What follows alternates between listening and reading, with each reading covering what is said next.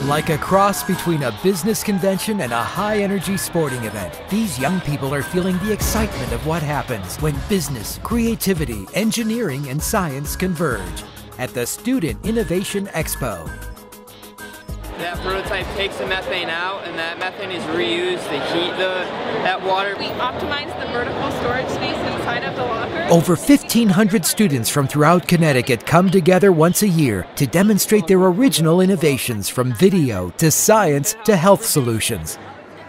So many people get sick from salmonella each year. So we're making drilling safer. When I thought of the idea of responsible design, I looked at someone that responsibly either built their business or somebody that responsibly built a product.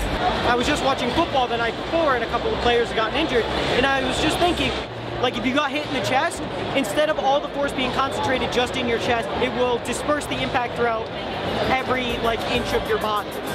The Center for 21st Century Skills works with schools through a series of academic courses, events, and challenge projects that bring students together, culminating in the chance to share their knowledge with a panel of judges, family, and peers at the Student Innovation Expo. These are the faces of the 2014 Student Innovation Expo. They could be your students. Shape the future of innovation. Imagine your school in action at the 2015 Student Innovation Expo.